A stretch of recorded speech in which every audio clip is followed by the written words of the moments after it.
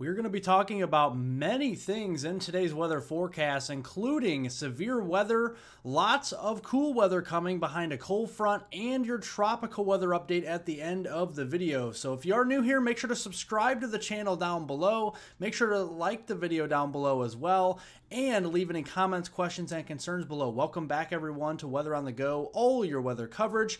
And also just set a reminder that this Saturday, August 31st, 2024, we'll be showing you your winter forecast for 2024 and 2025.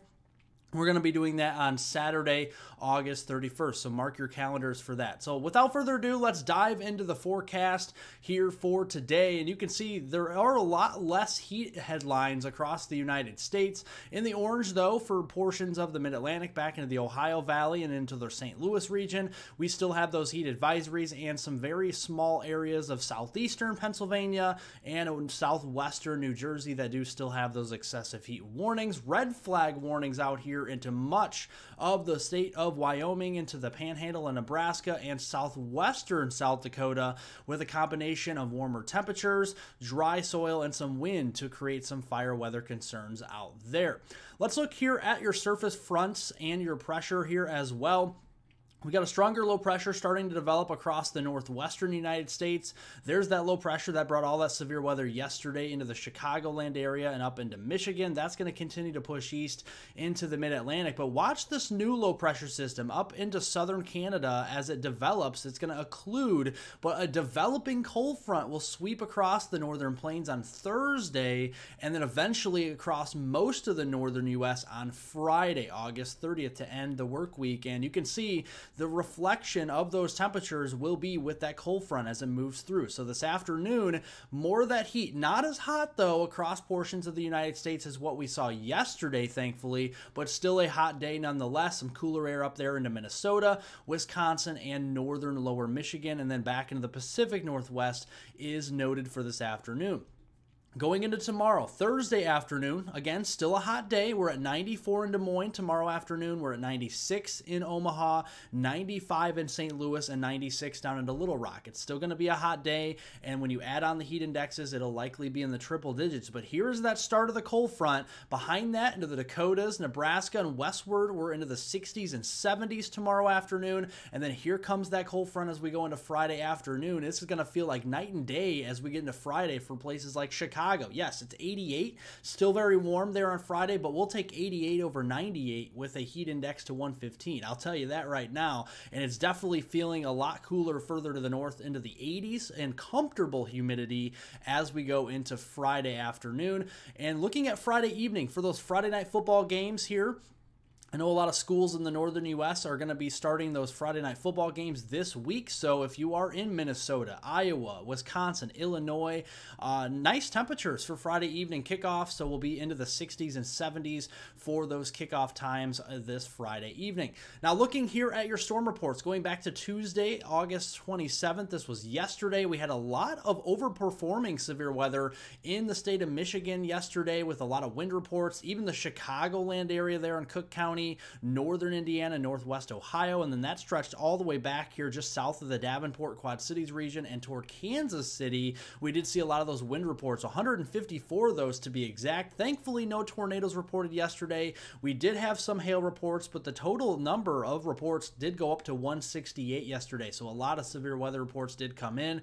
Now, going into today, we have another couple of areas of severe weather of concern. We do have a level 3 out of 5 enhanced risk upgrade for parts of the central Dakotas today, and then we have that slight risk level 2 out of 5 in the yellow stretching from Indiana eastward toward the mid-Atlantic coast of New Jersey and Delaware as we go through today. Biggest concern will be wind, 60 miles per hour or greater. Also those hailstones, quarter size or larger, unless you're in central the Dakotas there, that's where we could be seeing hailstones 2, maybe even 3 inches in diameter in this hatch shaded zone, and then a couple of tornadoes could be possible today from Bismarck all the way down into Aberdeen as we go into the afternoon and evening, up to a 5% chance of tornadoes within a 25-mile radius in this area. So let's walk you through that this afternoon.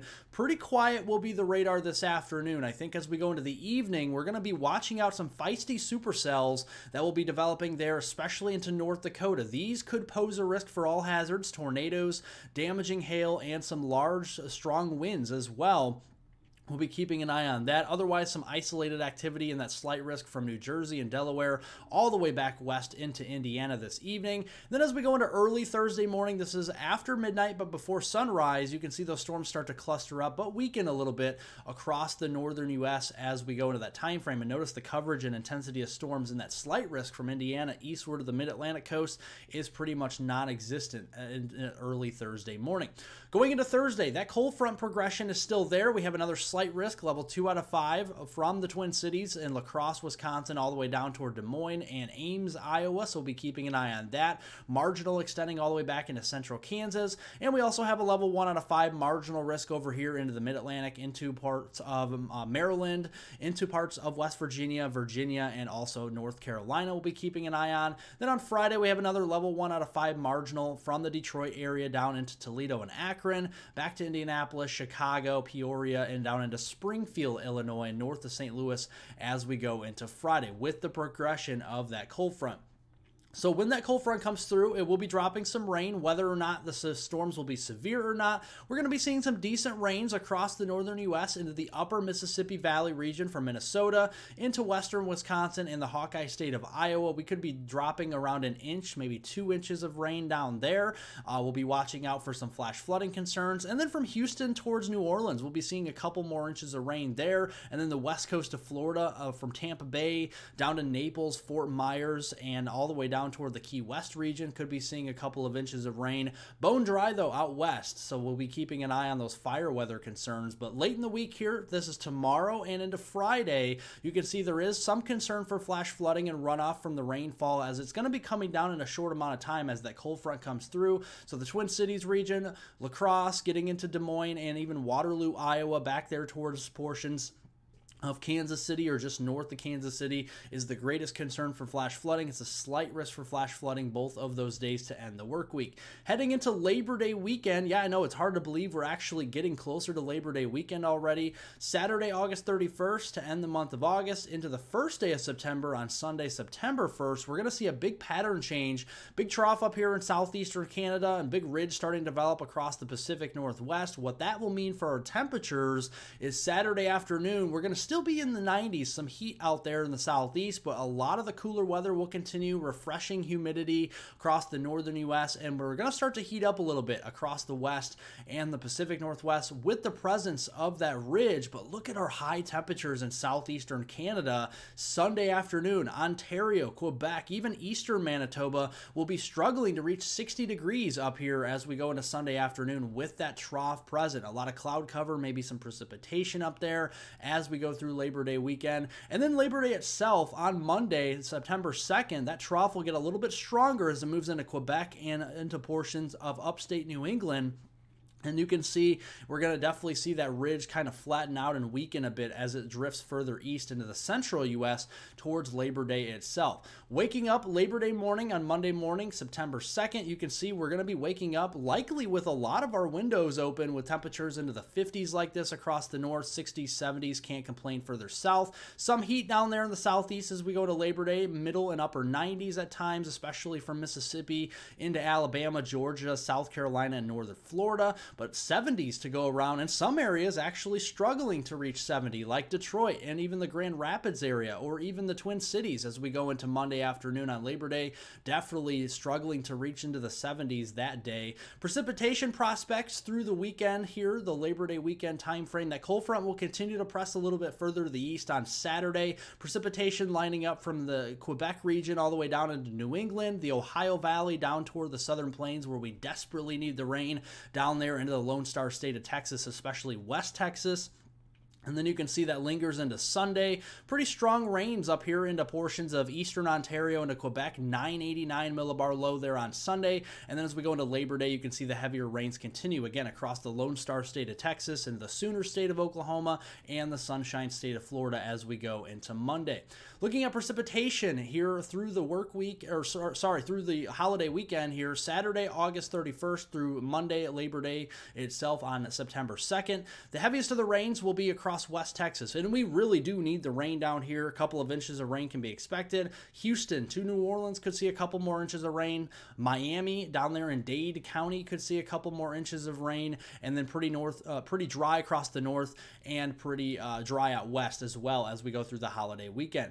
A quick update on the tropics here. The National Hurricane Center in Miami, Florida has a low probability, a 20% chance of something developing here in the main development region and moving west toward the northern Windward Islands as we go through the next week, through the next 7 days. There has been a lot of chatter on social media that this hurricane season is long gone. It's over.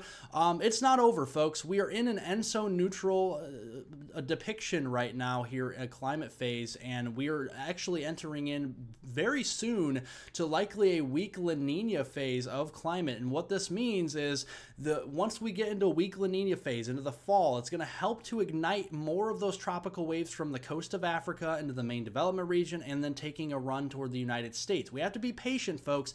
It's only August 28th today. We still have September, we have October, we have November, and even early December we could still have some named storms out there. And look at these water temperatures here. Tell me that we can't have named storms late into the fall, even early winter months with these water temperatures. They will not be cooling down anytime soon. So looking at climatology as well, we're not even to the peak of the hurricane season here for the next 1 to 2 weeks, but even the slow climb down on the ladder even into October and November and early December. So we have a lot of the season left to go. I know we're almost 50% of the way through, but all the chatter on social media that I've been reading, stuff like that, saying that this hurricane season, the record-breaking hurricane season, will not come to fruition. We can't say that yet until the hurricane season has come to a close. So let's, stop talking about potential reevaluation of any forecasts out there. The forecasts are still there, and we still have a lot of the season to go. We have the second half of the season to go. We'll be tracking it right here for you on this channel. Make sure to subscribe to the channel down below as we're getting close to 100,000 subscribers. I appreciate all the new subscribers,